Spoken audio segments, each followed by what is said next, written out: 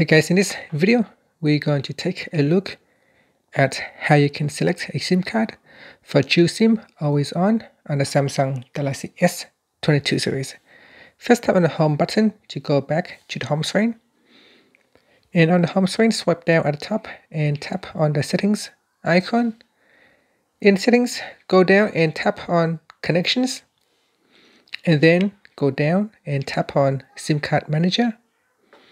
Next, go down and tap on more SIM card settings. Next, tap on Dual SIM card Always On, and here you need to switch it off first before you can select a SIM card.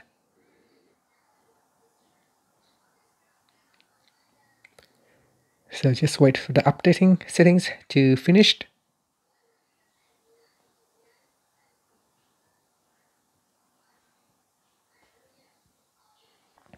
Okay, after that, tap on the OK button,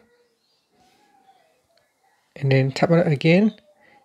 So tap on Select SIM card, and from here you can choose forward calls to any available SIM, only forward calls from SIM1 to eSIM1, or only forward calls from eSIM1 to SIM1.